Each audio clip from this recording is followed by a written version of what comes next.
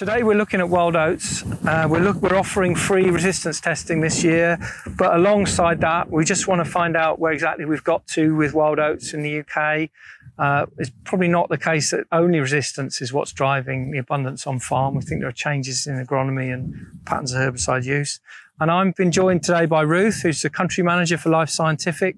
And Life Scientific is supporting this initiative this year. So Ruth, obviously wild oats are on the rise. Is it something that you're seeing more and more as well? Yeah, absolutely. And I think you're definitely right. It's a change in people's attitudes to herbicide use. So people have tried to stop using ALS chemistry because of the resistance with blackgrass. And they've forgotten that ALS chemistry also controls a number of other weeds. One of those is wild oats. Hence, we're seeing more and more wild oats on farm. Yeah, I think so. And I think we're seeing that changing agronomy as well, perhaps less cultivation and so on. Now, alongside that, understanding the agronomy drivers and the herbicide drivers, it's an opportunity to just take stock in terms of the resistance profile of wild oats out there. What's going to be critical to that succeeding is the quality of the samples that we receive. So we're just going to do an instructional video on what we really want to see when people collect their own wild oat samples. We're happy to test them, but in order for it to work, we really need some good quality samples of wild oats to do the testing on.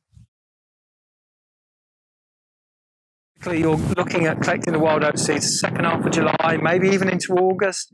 It's something actually that can bump up against your harvest operation.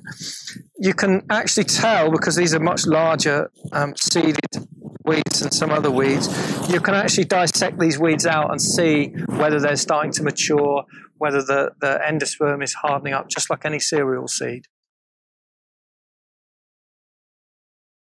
If you just run your hand along the inflorescence of the wild oat, you should get one or two seeds just coming out, shedding out quite naturally.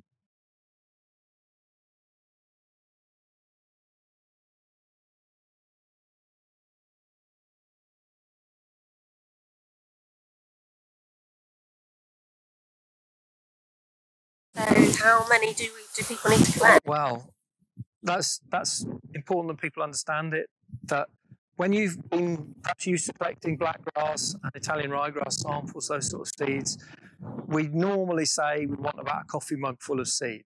Now, because these wild oat seeds are just so much larger, and because they've got these awns, and when you collect them, you're likely to get these other parts of the flower in the sample as well, they just don't pack down as well. So what we're actually asking for is if people could get about 3 coffee mugs full. You're not looking for wild oats that are particularly resistant. You're looking for any wild oats. No, I think that undermines one of the key things that we're trying to do. If we only get resistant wild oat samples, we'll get a really skewed image of where we've got to with resistance. We just want to get where people have got a lot of wild oats, whatever reason they suspect is behind it, we're interested in a sample.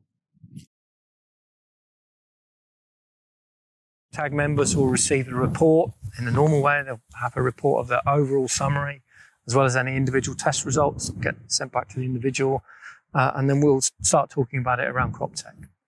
Great, thank you.